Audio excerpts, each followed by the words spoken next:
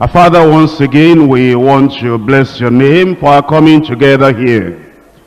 We thank you, Lord, for this conference, and we're praying that as you have brought us here, and we know you are calling us into a special ministry, as well as a special relationship with you.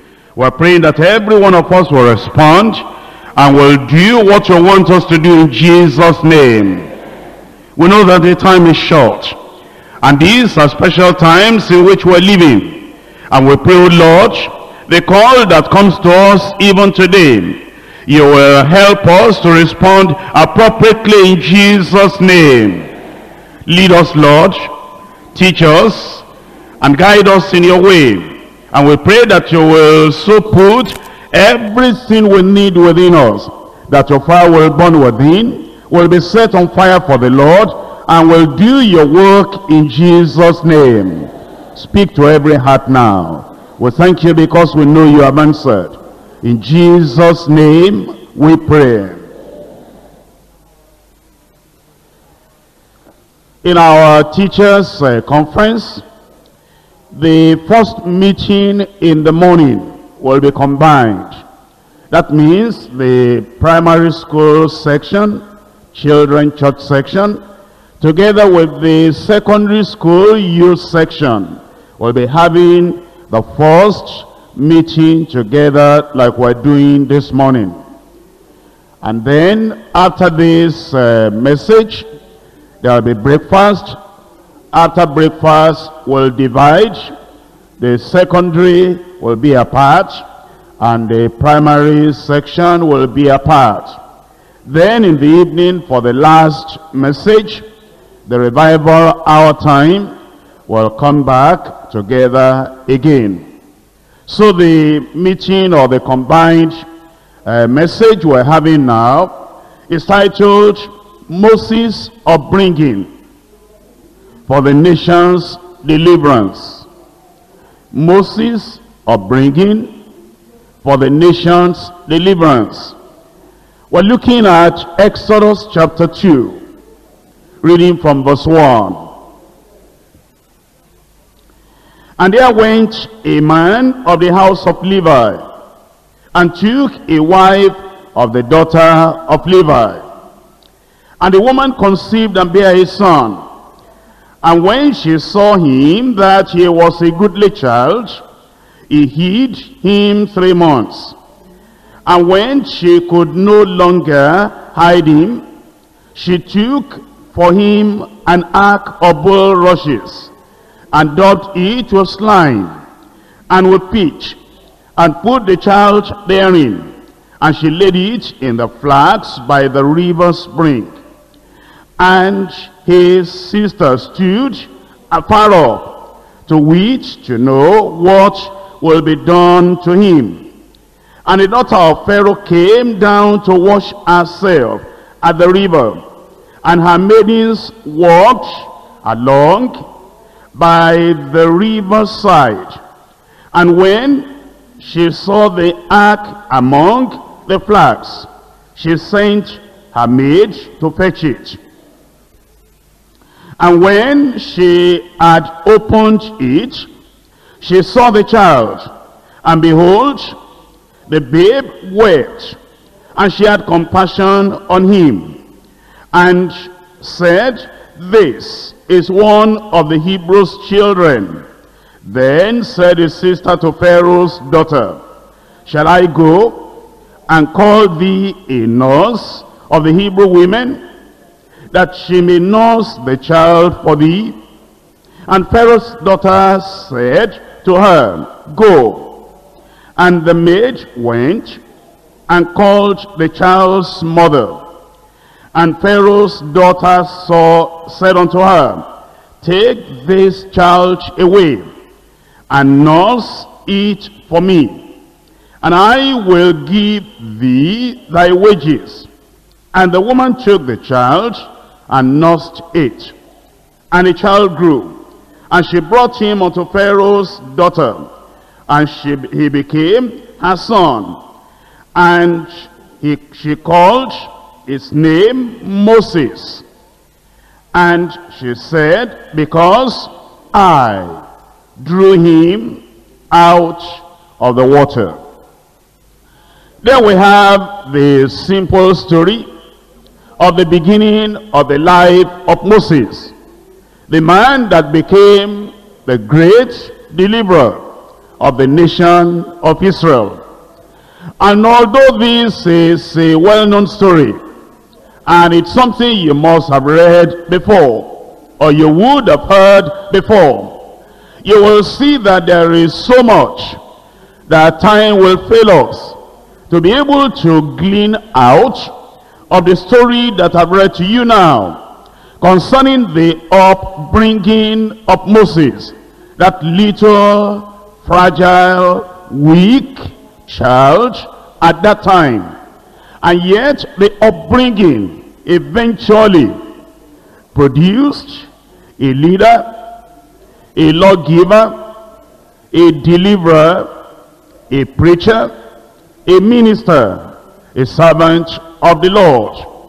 That tells us then that we may not know how far-reaching will be the effect of what we're doing today, but if we will do it faithfully, you will see that the people you are leading to the Lord, the little children you are working with, you are raising them up to become people that will deliver nations in the future.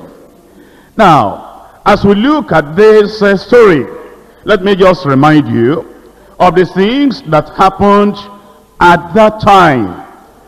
Please retain in your mind that Moses became one of the great characters in the whole Bible.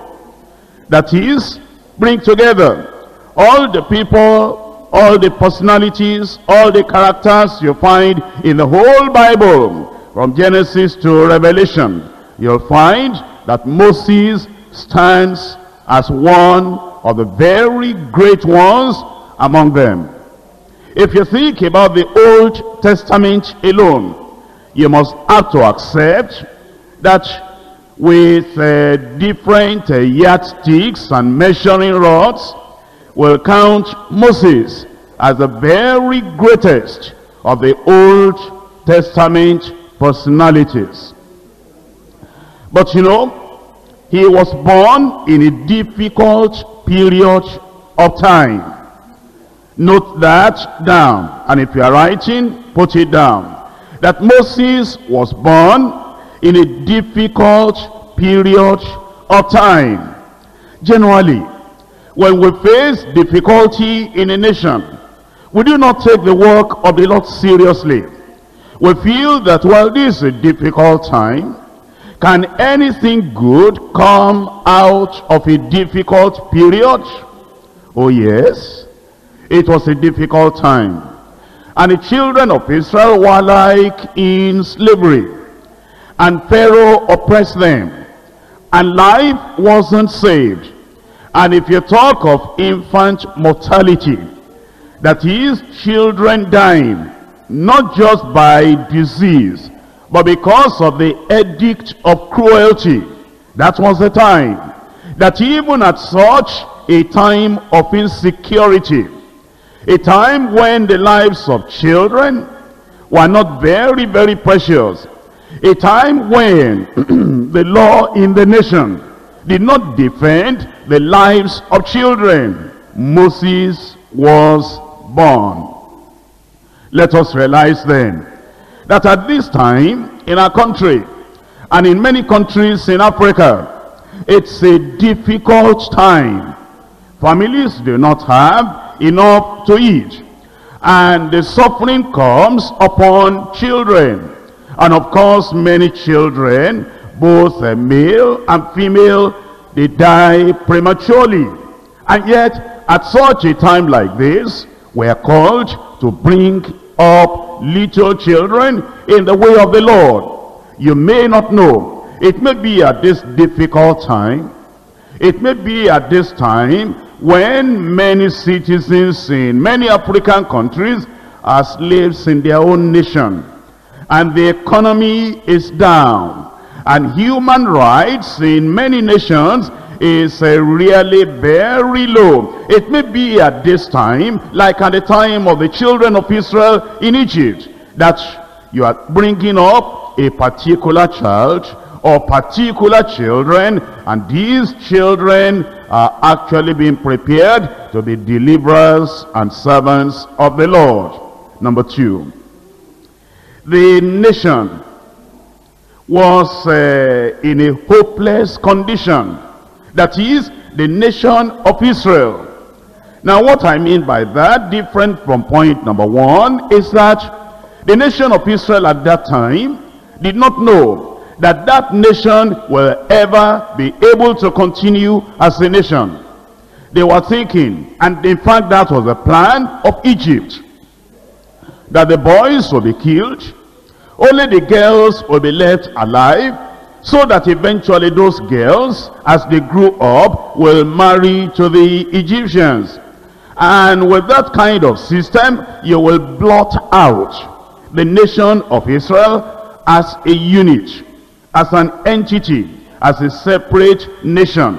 And so it was a nation that was in a hopeless condition, and it appeared the nation had no future. And at such a time, Moses was born. Look at the time in which we are. There are some nations in Africa right now that the majority of the citizens there are wondering whether that nation will be able to continue, whether that nation will be able to remain as a nation. And yet, at such a time like this, children are being born. And these little children, and these toddlers, and these infants, and these adolescents, we're taking care of them. And some of us are even wondering, is it of any use? Is there any future for the nation? Is there any future for these children? Why are we wasting so much time thinking that at this time we're ministering to children? Remember that Moses was born at such a time. And some people had to take care of this Moses and prepare him when the nation appeared to be in a hopeless condition. Number three, there was spiritual darkness and physical suffering. At this time, you will find that there was no systematic worship of God among those Israelites in Egypt, because the thing that concerned them was the burden that they were bearing. And because they were under such great heavy load burden, who will be thinking about a systematic way of worshiping the Lord? There was spiritual darkness. Look around you, and you'll find that in your nation, no matter which nation you come from, you'll find that there is spiritual darkness. There is occultism in the villages. There is idolatry in the village and in the town. And there is a fetish idol worship, juju making everywhere, whether big city or small village. And it's a time of spiritual darkness. And in very many churches, the light of the gospel is not shining very, very bright. There is confusion as to how to serve God. There is confusion as to the commandments of the Lord. In fact, there are places where people act as if there were no law. And you see, at the time before Moses was born, there was no law, because it was Moses that came, and eventually the law was given to him to give it to the nation. You know, you are ministering at such a time when it may appear that all around you is spiritual darkness, and you feel you are all alone in your community among those children, taking care of them, bringing spiritual light unto them. Not only that, physical suffering. Sometimes these children, as they come to church, maybe on Sunday, and you want to minister to them, one, they don't even have Bibles in their hand. And you say, tell daddy, tell mommy to buy Bible for you. And the child says, but we don't even have money to eat. I've not taken breakfast this morning. I came here with empty stomach. and the clothes are torn, and the child is untidy, and you can see suffering written on the faces of the children, and you say, is there any use? Should we even bother ourselves talking about spiritual things? These children need more than gospel. You are right. But that was the condition at the time of Moses when he was born. And yet, some people were committed to bringing up that Moses, and he became a lawgiver, a deliverer, a redeemer, a savior, so to say. In number 4, the parents had faith to keep him for some time. And after that, they had to now throw him out, because there was no way they could keep him again. Can I remind you that as you look at various families today, there are some parents, they endure for some time, and they keep their little children.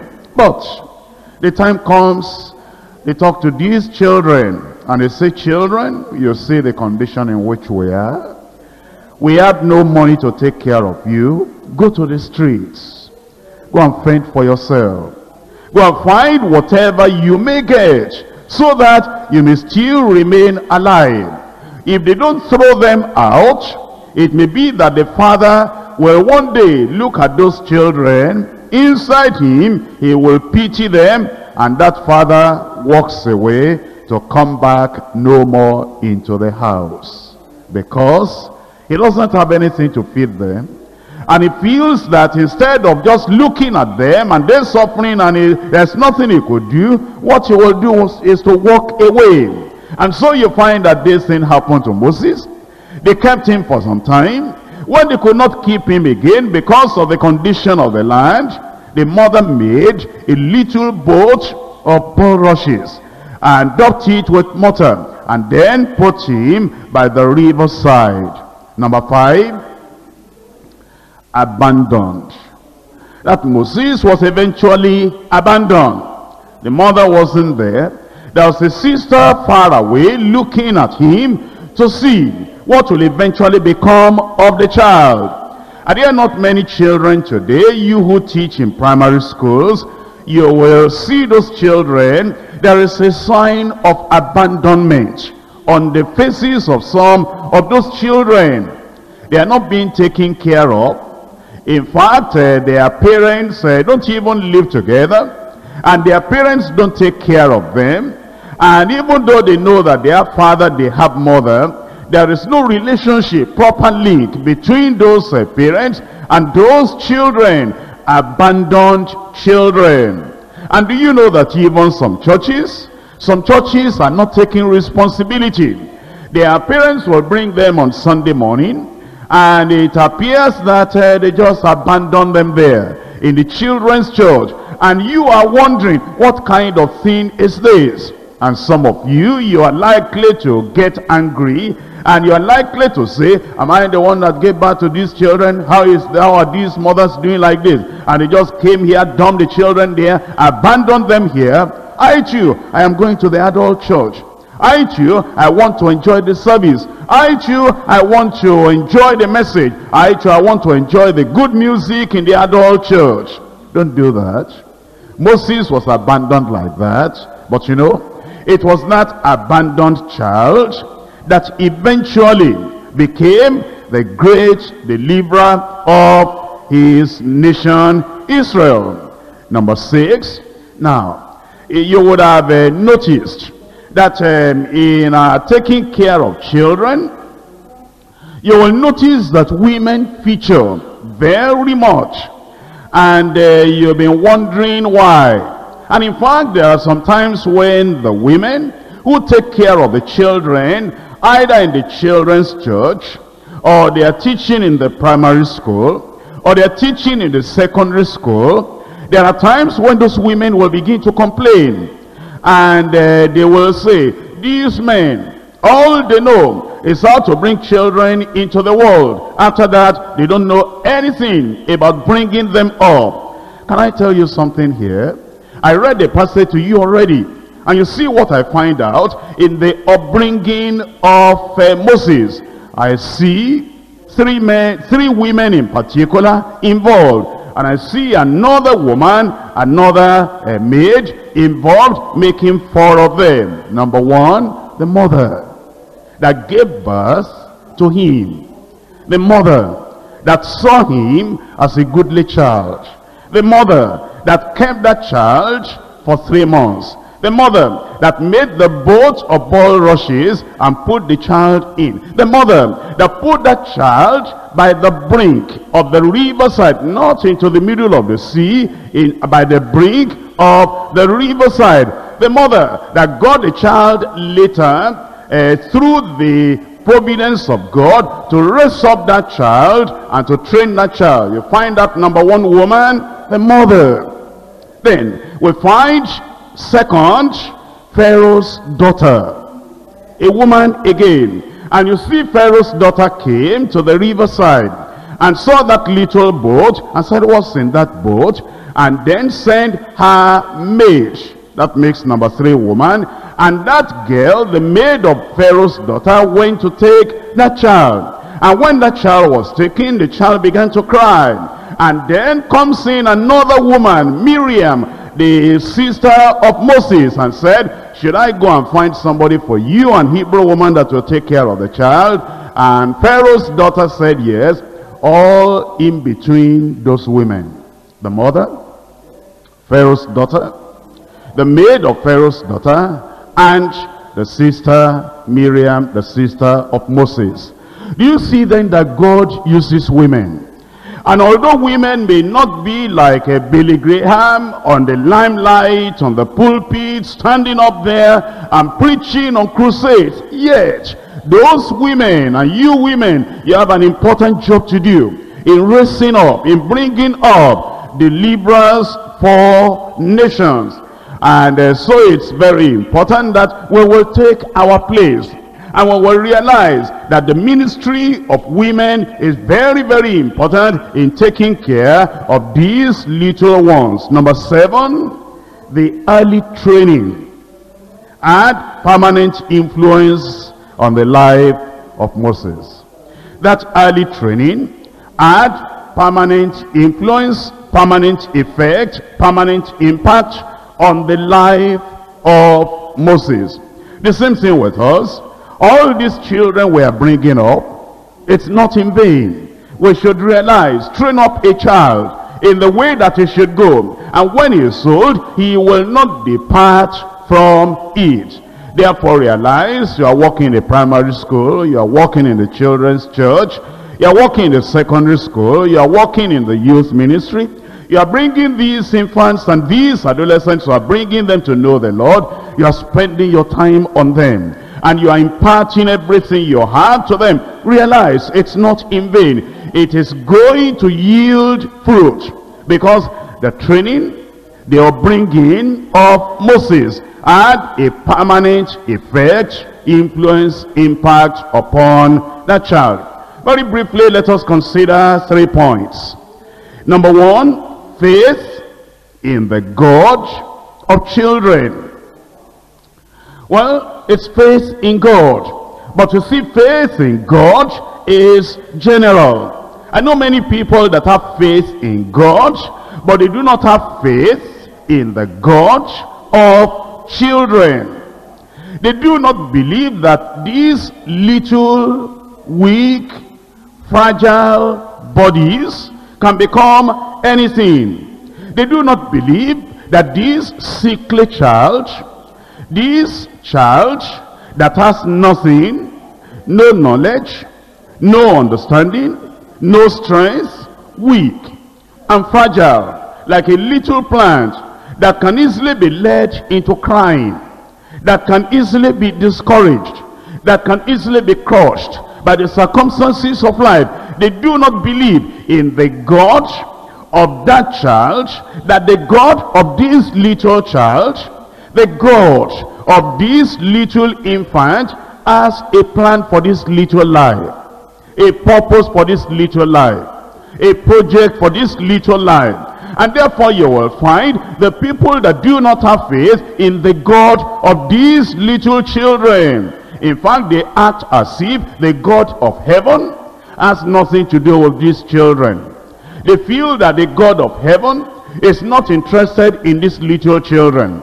They feel that if you are really going to have ministry, you should go into the adult section, because after all, what are you going to get? And what is God even going to reward you with if all you are doing is being involved with these little fragile things that we call children and the unstable adolescents? And therefore you see, we're talking about faith in the God of children. Now when I say faith in the God of children, I am now making particular reference to God, the God of heaven, the God of the universe, as the God of the children in particular. Let me show you why I make him the particular God of the children. Look at it in Jeremiah chapter 1.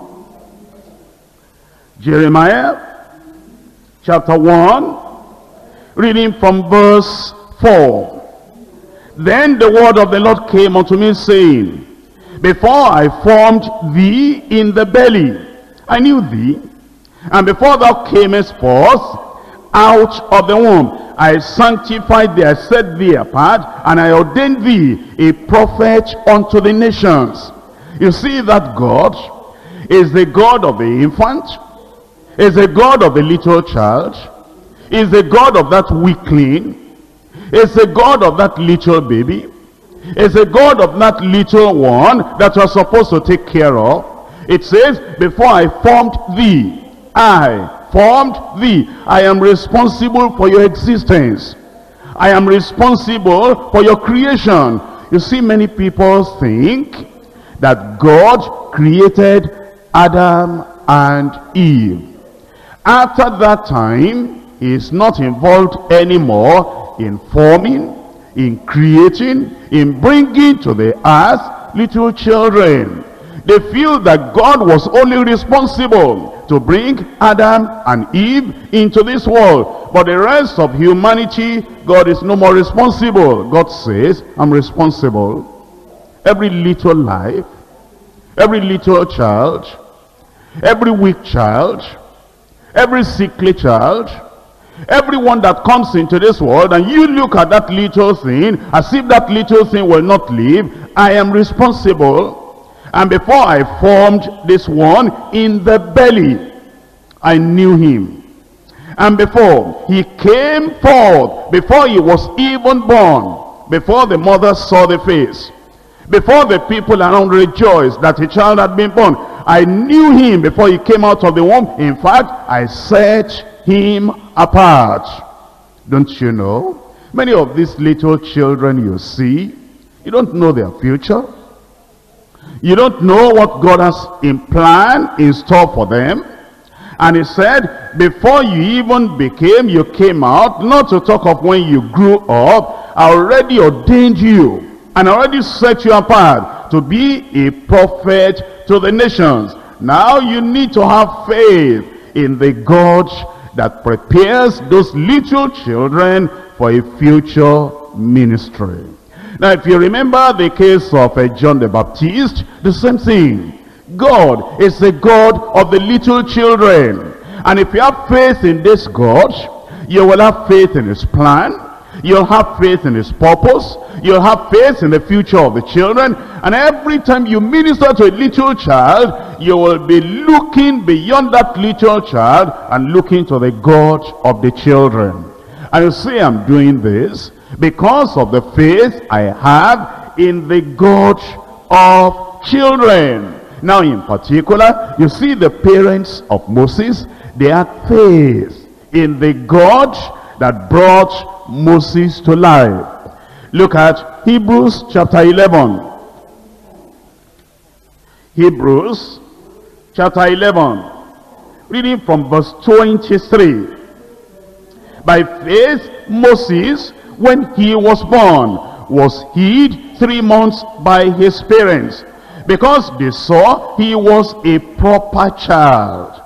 And they were not afraid of the king's commandments. They risked their lives because of that child, to preserve that child, because they had faith. They looked at that child, they saw something special. They saw that this will not be an ordinary child. This is a proper child, born at an improper time, proper child. Born at a difficult time, a proper child. Born when there was an edict of killing male boys, and yet they saw him a proper child. Born when they themselves were under slavery, the yoke of slavery. They saw him a proper child. They were looking with the eyes of faith. If you do not look at the children with the eyes of faith, and you do not see how God sees them, and see on them the plan of God for their lives, and see in them the future that God has for them, bound up with their little lives, you will not be able to take care of them. You'll be complaining all the time. Now, if you were told now that you just got a letter from the presidency in your own country, whichever country you are coming from, and you have this special letter saying, leave your teaching job, leave whatever other job you are doing, you are invited specially to the presidency, and the president has learnt about you, and you will be taking care of him. And whatever is right, we can't tell you about any salary now, we'll be paying you later. Oh, you say, salary or no salary? If I'm working in the state house, and I'm going to be taking care of the president, I'm going to be taking care of a king, I'm going to be taking care of the ruler and the leader of a nation, even the fact that my name will go on record, that Mrs. So-and-so, Mr. So-and-so took care of the president. What do I need salary for? Just let me have food I will eat, the privilege, the honor to take care of Mr. President. That is enough for me. Well, the problem is that little Moses there, abandoned, without any care, who knows that that one is greater than president? Who knew that that Moses will take care not only of the nation Israel, who knew that he will manifest supernatural power in Egypt? Who knew that all the nations around will hear the name of that man and fear that man? Who knew that that man will get a law from God, and he will give that law to the nation of Israel? Who knew that as a result of the law that Moses will get from God, all the nations of the world will take that law and develop the judiciary, their system of a law from the law that was given to Moses? Who knew that the name of that man will go from the beginning, from Exodus until Malachi? Who knew that when you come to the New Testament, Matthew, Mark, Luke, and John, you'll still have the mention of the name of Moses? Who knew that the church will not be able to preach 1 week without one day somehow mentioning the name of Moses? Who knew that even when you read the book of Revelation, you will be talking about Moses? Who knew that on the Mount of Transfiguration with Jesus, there Elijah will be there and Moses will be there? Who knew that even when you get to heaven, you will learn a song when you get there, it will be the song of Moses? Who knew that? Just to take care of that little child. That's greater than being called to the presidency state house and take care of a president. You take care of a little child, you are taking care of a king. You are taking care of a president. You are taking care of a lawgiver. You are taking care of a deliverer. You are taking care of somebody that will nourish a whole nation. That's why it's so very important you have faith in the God of the children. It is your faith in the God of these children that will make you know that although this little child, he appears weak, he appears fragile, he appears has not been able to do anything, yet in the future, this is going to be a wonderful child. I pray God will help you. God will open your eyes. that the work we're doing with children is the greatest work you can ever do. If anybody calls you and said, why don't you do this other thing? Why don't you do this other thing? It's like if you are working in the presidency in the state house and you are taking care of the president, and then somebody came and said, I have another job for you. Will you take it? You say, don't even worry to describe that work to me. I don't care what that work is. The work I am doing is enough. My name is on record already that I'm taking care of the president. I don't care for any other job. That's it. When you are taking care of those little children, you are doing something that you should not exchange for any other thing on earth. In Luke chapter 17. Luke chapter 17, reading from verse 2. It were better for him that a millstone were hanged about his neck, and he cast into the sea, than that he should offend one of these little ones. Do you see then how important this work is? Taking care of children, bringing them up in the way of the Lord, in the name of the Lord. Yes, it's so important. That's why you are warned in the Bible. In Matthew chapter 18. Matthew chapter 18, reading from verse 10. Take heed that ye despise not one of these little ones. For I say unto you, that in heaven their angels do always behold the face of my Father which is in heaven. Don't despise the little children. Don't despise the privilege and the opportunity of serving them, and the opportunity of training them, of bringing them up. Children in the primary school, if that's where you are, what a great privilege you have. And the children in the secondary school, if that's what you're doing, what a great privilege, a great task you have. Have faith in the God of the children, in the God who plans for the children, in the God who formed the children, in the God who set them apart one by one to a specific purpose, a specific thing in life. Let me go to point number 2. The Father's extraordinary care through leaders of children. The Father's extraordinary care through leaders of children. I read to you already Exodus chapter 2. And we're going to go over again that Exodus chapter 2. And we're going to see how God took care of Moses through Pharaoh's daughter, Miriam, as well as the mother of Moses. Although it's those women we saw in action, yet God walked through everything, because God had a plan for Moses, just like he had a plan for Jeremiah. And God has a plan for every child. And those children that are in your care, those children you have to bring up, you have to teach, you have to lead, you have to counsel, you have to train. Those children have plans that God has made for them. How did God take care of them?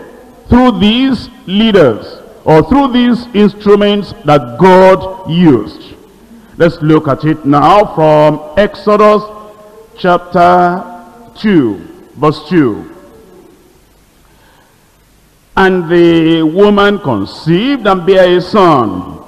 And when she saw him, that he was a goodly child, she hid him 3 months.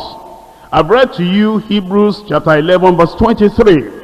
And you will see that the parents of Moses, by faith, they looked at him by faith. And because of the faith they had, they saw something that the natural eyes would not have been able to see. What's the first thing we learn as we talk about bringing up a child in the way of the Lord? This is number one, seeing through God's eyes. Seeing through God's eyes. That's a difficulty we have. If you saw through the eyes of God, you take care of that little Moses more than you are doing now. Obviously, Anna must have seen through the eyes of God, and she saw in that little child Samuel a prophet for the nation. No wonder she took care of that Samuel the way she took care of him, seeing through God's eyes. And the Jeremiah we find, which I've read to you already, that God said, I formed that child, I sanctified, separated that child, I set apart that child, I ordained that child a prophet to the nation. If the people around him at that time had known, they'll take care of him more than they had done. You see then, every child, you come to a class and you see some little children, and a child may misbehave. Don't you know? Even Moses later misbehaved. At the age of 40, he killed an Egyptian. Even then, with whatever you may see on that little child, don't just look at that act, that action of that day alone. Look with the eyes of God. See what God is seeing. Look the way God is looking, and see in this child something beyond the action of today, something beyond the dirt of him of today, something beyond the tattered clothes that he's wearing today. See through God's eyes and see right into the future. That's how to start to take care of a little child. Now, point number 2. That's in verse 3. And when she could not longer hide him, she took for him an ark of bulrushes, and daubed it with slime and with pitch, and put the child therein. And she laid it in the flax by the rivers of the brink. We don't have time to go into all the details, but you see here, number 2, heavenly wisdom. Heavenly wisdom. What are we going to do with this child Moses? Because the child is now about 3 months of age, the crying will attract the attention of the Egyptians. And if they know that a child has been born, they will rush in. If they see that this child is a baby boy, they'll take the child from the mother and throw to River Nile and kill that child. And because they couldn't keep that child at home anymore, what were they now going to do? Heavenly wisdom. He didn't just throw the child anywhere. Why did she think of the riverside to keep the child? Heavenly wisdom. Why was it? It was at the very spot where Pharaoh's daughter will come to take her bath. She had kept the child. Heavenly wisdom. Why did she go to hide that child at a time when Pharaoh's daughter had not arrived there? Heavenly wisdom. Why didn't the mother stay there to identify herself as the mother of the child? Heavenly wisdom. Why did she station Miriam, the Moses' sister, to stay far away in a hidden place watching that child? Heavenly wisdom. If you are going to bring up a child, you need heavenly wisdom, because you see, there are circumstances that will come up in that life's child. As we are training that child, bringing up that child, that something will happen. You get to a dead end of the road. You get to a point on the road, you say, what will I do now? How will I continue now? What else will I do? And at that time, in bringing up that little child, in training that little child, you need heavenly wisdom. And that's what we need if we're training children. And if we're taking care of the little ones. If we're taking care of those ones in the secondary school. Heavenly wisdom. Number 3. Do you see here? Resourcefulness. We're talking about a woman. They didn't have all the money in the world to go to the shop and go and buy a ready-made boat. But the woman was resourceful, and she saw all those little plants, the bulrushes by the side of the river, and she took a little knife and cut them and weaved them into a little boat. Not only that, and he took slime and rubbed it all so that water will not be able to get in, so that that little child will not be drowned. Resourcefulness. You are working with children. The children, they like to see pictures. Oh, you say, our leader in our church will not give us money to go into the shops and go and buy the pictures of Jesus, and go and buy the pictures of that tell Bible stories. Be resourceful. If you're going to teach little children, you'll be very, very resourceful. Resourcefulness is one of the qualities that you need in taking care of those children and leading those children in the way of the Lord. You will see what you can do with your hand, and you will see what you can do with watercolor. You will see what you can do with crayon. You'll see what you can do with the flannel board. You'll see what you can do just putting the pictures there. You will see what you can do with a ready-made kind of dramatization of the Bible story. You call the children there. You are resourceful, and you say you are going to act the part of this one, the part of this one, the part of this one. You read the Bible story to them, and then you say, which one will you be? Which one will you be? Which one will you be? And within about 30 minutes, they act out the story, and that little class will be able to understand what you are revealing unto them. Be resourceful. Resourceful. And there are times when you read a story, and you feel the children, do they understand or not? Then you begin to say, okay, on this story we have read, we're going to divide this class into two. Now you class, go to this side, and this one go to this side. And you say, we have read this story now. You, this group 1, you are going to be the questioners. You'll be asking questions on the story that you have read. And this side, you'll be giving the answers. You say, now we're going to any question from that passage. And this child will raise up his hand and ask the other group a question. And then you say, this group, when you fail to respond, it means that this group has won. And then we'll close it there, and this group now will start to be questioning. This group will start again to be questioning. While they are asking questions, they will read the story. Like this one I read to you this morning now. If you read it in the class, you divide the class into two. You say now, you this group A, group 1, ask question from group B, group 2. And then they begin to say, in asking the question, where was Moses born? And then this group may answer, it was in the land of Egypt. Who was the king at that time? And then they may say Pharaoh. Who gave birth to Moses? What's the name? They may not find the name here. They may search other places. And then if this side does not know, all right, now, this side, you have won. You asked a question from that passage. This group was not able to answer. All right, you now ask your own question. Because they defeated them now, this one said, what's the name of the mother of Moses? And we didn't know, you defeated us. So this group will ask them back, what's the name of the father of Moses? And then this other side too, they will, they'll be confused. They too, they will not know, so this side has won. We'll come back to this group again by asking questions like that.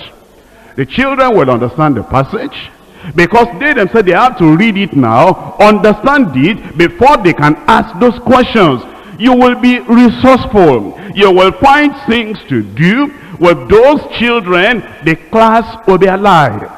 The discussion will make those children to really know the things you are reading about in the Word of God. At other times, you'll tell them to bring out lessons. If you were Moses at this time, think about what your condition will be. Mommy has put you in that little boat on the side of the river, and she's gone away. And where will you eat? Because, there is no food there now. You begin to talk about everything. And those little children, the story will come alive unto them. Number 3, in training children and in bringing up children, we need resourcefulness. Number 4, we need love. Love. You see, it was love that made this mother to go into all the trouble, make that little boat and daub it with slime, pitch it and then put it by that side. So then it's very, very important that we must have love, sacrificial love. You take care of those children, you will love them, you will appreciate them, you believe in the God who formed them, who created them, you know they have a very good future. Every time you see them, something tells you that this one is going to be great. This one is going to really serve the Lord. Whatever that little child is doing now, whatever the kind of misbehavior you see now, you look with the eyes of the Lord and you love that child extremely. Number 5, vigilance. You see that in verse 4. And his sister stood afar off to wish to know what will be done to him. You see that there was vigilance. They didn't just abandon that child at the riverside, watching over that child. If we are teaching a class, while you are teaching the whole class, you're looking at them. You'll not be looking down. You need to have eye contact with the children when you're teaching them. That's part of the vigilance. Somebody is trying to pass something, is going to pinch the other fellow, is trying to disturb. You just set your eyes on that fellow. And when your eyes are in contact together, it checks that child. They know that you are vigilant. You are not an absent-minded teacher. You know some teachers, you are teaching something now, and then you started telling a story. And after you started telling the story, you miss the train of thoughts. What you were saying before, you miss it out, you jump on another thing, and you're never able to get back to where you were before. That's not good. If you're teaching children and young people, you must be vigilant. You also look at their lives. You're vigilant on them, their behavior, their character, their Christian experiences. There is the need to be vigilant. Of course, you need to be vigilant on yourself too, so that you do not do anything that will hinder their learning. Number 6, compassion. You have that in verse 6. And when she had opened it, she saw the child, and behold, the babe wept, and she had compassion on him, and said, this is one of the Hebrews' children. You will be sympathetic. These little children, they have some little things that pain them, some little problems that bother them, some things that confuse them, some situations at home, some situations in their lives that bring conflict, sorrow, sadness into their lives. Maybe they cry like Moses cried here, and you will have compassion. You will have compassion. You will identify with the problem, with the suffering, so that you'll be able to manifest compassion unto them. Number 7, we find in verse 7. And then said his sister to Pharaoh's daughter, shall I go and call to thee a nurse of the Hebrew women, that she may nurse the child for thee? And Pharaoh's daughter said, go. And the maid went and called the child's mother. Before I tell you what happened here, I want you to notice something.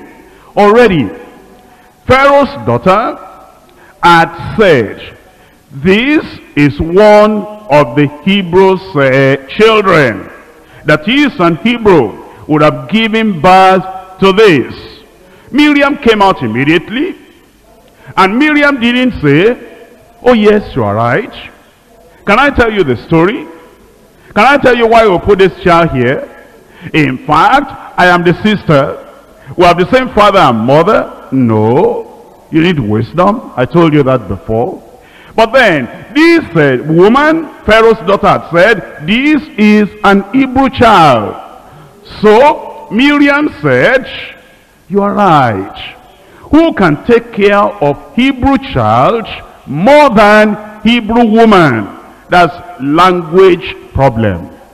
That is, this is a child of the Hebrews, having the culture of the Hebrews, who will have the language of the Hebrews, who will know how to take care of this child more than an Hebrew woman. That means, number 7 now, our teaching must be appropriate.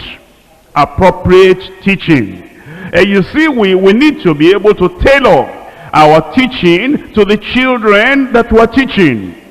If you know that a child is very young, tailor your message, tailor your approach, tailor your storytelling, tailor your presentation to the age of that child.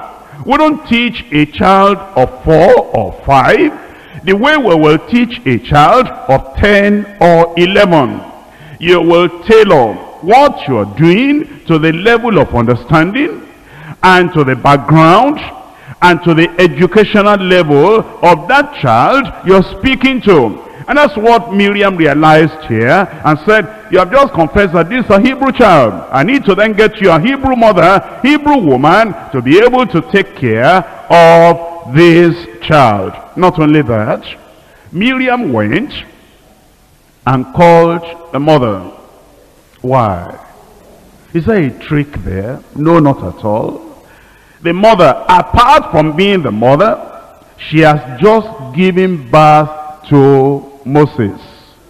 And therefore, in her body, she had milk. And this little Moses needed that milk.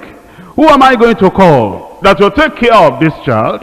Am I just going to call any Hebrew woman that has not just delivered, that doesn't have milk, the natural milk, to be able to give to the child? No, Miriam was more reasonable than that. He said, okay, this little baby needs somebody to take care of her, and I need to go and call somebody that has milk, that will give to the child. You know what we're saying here? You must make appropriate people to bring up the children, the people that have the milk of the word of God. Not bone, not meat, but the milk of the word of God. So Miriam said, I'm going to call somebody appropriate for the task. Not only that, Miriam knew that there could be other women too in the land at that time that could have milk. After all, there were women that could give birth to female children, and they wouldn't touch those female children, and those mothers will have milk also. And Miriam could have called any of them, but no. But why did she go to call the mother in particular? You know why? The mother has that natural love for this child. You call somebody to help these children, the people that have natural love for them. They just love the children. Not the people we are forcing and pushing and dragging. Go to the children's church, help these children, help that one. No, they have the natural love. That's how the mother was very much appropriate. And so you will see here, appropriate teaching, appropriate people, the right kind of people to be able to help the children and the young ones. Number 8, paying the price. You know, if we're going to really take care of children and we're going to take care of the youth, we need to pay the price in bringing them up. Now verse 9, and Pharaoh's daughter said unto her, take this child away and nurse it for me, and I will give thee thy wages. And the woman took the child and nursed it. Pharaoh's daughter was willing to pay the price. She didn't know everything in the future that this child will do, but the joy of rescuing a baby from drowning, the joy of rescuing a young life from perishing, she said, I'll pay the price. I'll pay the price. Take care of this child. It's sacrificial kind of giving. If we're going to take care of young people, youths, we have a price to pay. It may be you pay the price in time. You give time. It may be that you pay the price in studying. You study. It may be that you pay the price in enduring whatever you will find in situations with those little children. Pay the price. And you'll find that it will yield eventually. Point number 3 now. The fruit of Moses' upbringing. You know this already. The fruit of Moses' upbringing. In chapter 3 and verse 10. Chapter 3, verse 10. Come now, therefore. That's the Lord talking to Moses at an older age now. And I will send thee unto Pharaoh, that thou mayest bring forth my people, the children of Israel, out of Egypt. He became a deliverer. That's the fruit. The training will bear fruit if we keep on and endure and do it till the very end. And so we can find the fruit here. Moses became a deliverer. Not only that, he became a miracle worker.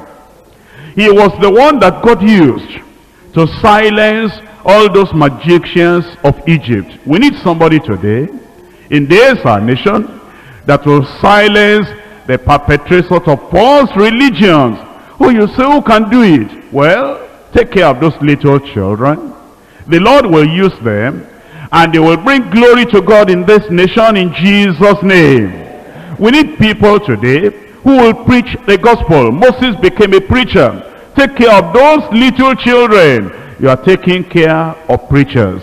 And we need people today who will bring law and order into every nation in Africa. It was Moses that brought law and order to the nation of Israel, and even to nations around.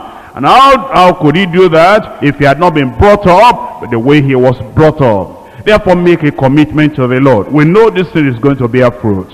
I'm so happy that we're here today. And we're in this conference, and we have the children, the young ones in this nation and the nations of Africa to take care of.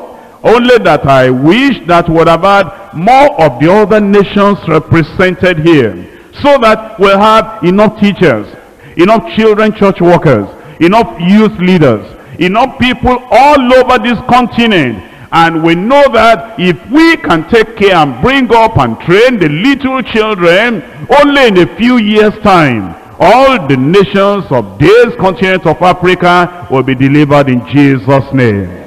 Are we willing to do it?